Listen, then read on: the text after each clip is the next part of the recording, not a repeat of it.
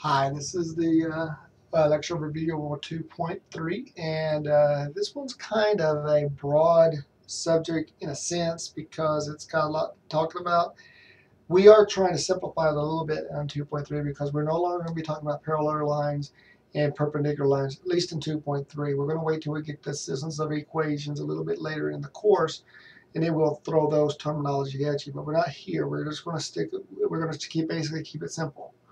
And so, so slope, okay, is discussing the rate of change of a line. And that's kind of what we're talking about here is line. So, but it's also known as the steepness of the slant. Okay, the steeper it is, the higher the slope is going to be.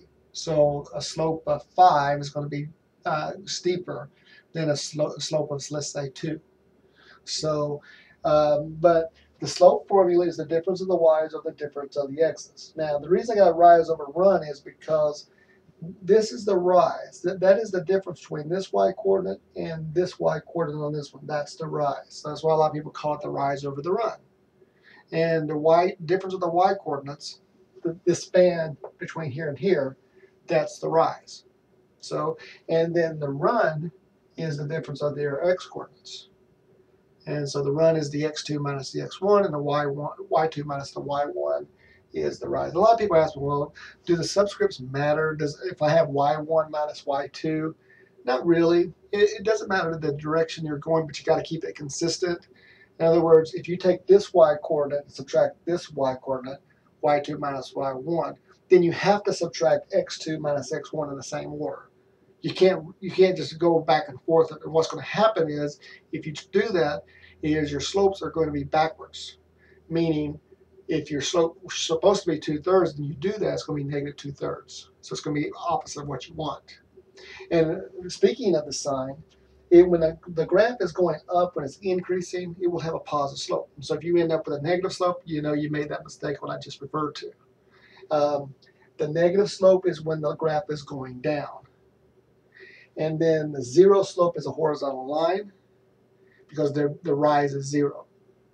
And so, because if you have a horizontal line, basically what's going on is you got two y coordinates that are exactly the same. And when you subtract them, that will be 0 on top. The rise will be 0. And 0 divided by any number is still 0.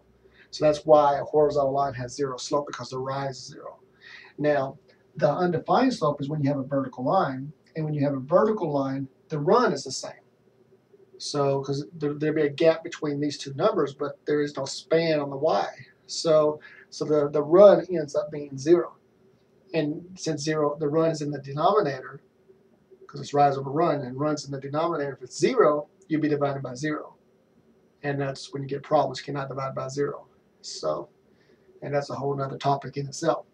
But anyway, so those are your 4 possibilities. Alrighty. Now, the types of equations that we're going to be dealing with in 2.3, general form, slope-intercept form, point-slope form, horizontal lines, and vertical lines. And I put what they are respectively. Again, I did this in class. Can't go into great detail in these little overviews, but these are the ones that we talk about. But not this one so much. The number 3 here, I don't use that one myself, because I can use this one right here, number 2. I can memorize 1 instead of having to memorize 2. And number 2 would take care of everything for me anyway, so I don't really need the third one.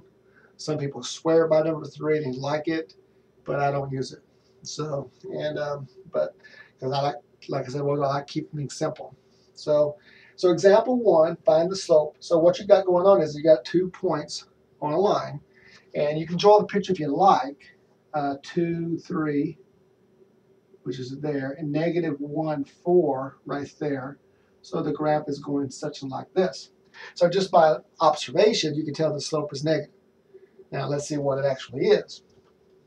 So you subtract the y coordinates, so it's 3 take away 4, and then 2 take away negative 1. 3 take away 4 is negative 1 on top, and then 2 take away a negative 1 is 2 plus 1. 2 negatives make a positive, so it's negative 1/3. So you go down 1 and over 3. So that's got a slope of negative 1/3. So it's not too steep, but it's pretty steep. So that's how you find the slope. And again, it's a negative slope because the graph is going down. It's decreasing, in other words. This one, we're going to graph this one, and we're going to do it by the slope-intercept form. What I'm going to do is solve for y. And now, if you look at this really close now, if you remember back in 2.2, we did this one by intercepts. We're going to do this slightly different this time. Okay, you can do it by intercepts back in 2.2, but if you want to do it by point slope, check this out. So you get negative 5y equals negative 4x plus 20. Subtract 4x to the other side. So y ends up being 4 over 5x minus 4. 20 divided by negative 5 is negative 4. So in this particular case, the slope is 4/5, and the y-intercept, and remember we have to do it by ordered pairs, 0, negative 4. So, and then if you graph that, 0, negative 4 is right there, so that's an intercept. And then the slope is 4 over 5. Rise 4, run 5. So 1, 2, 3, 4, and then 1, 2, 3, 4, 5. So rise 4 and run 5. And we get the same answers if what we would have done if we would have done it by intercepts. So this is another way to graph a line. And on this one, x equals 3. There's no y coordinate, so that tells me right then that's a kind of a special kind of equation. And so x equals 3, if you look down the list, is a vertical line. X equals a. So on this particular case, it's a vertical line going through 3. And a lot of people get these mixed up. You know, some people would want to, if they see that graph, they want to say y equals 3. They don't necessarily want to say x equals 3. And how I keep it in my mind, because I always get confused with this with myself, is that if you have a vertical line, every point on that line has an x coordinate of what? 3. So this point right here has an x coordinate 3, 1.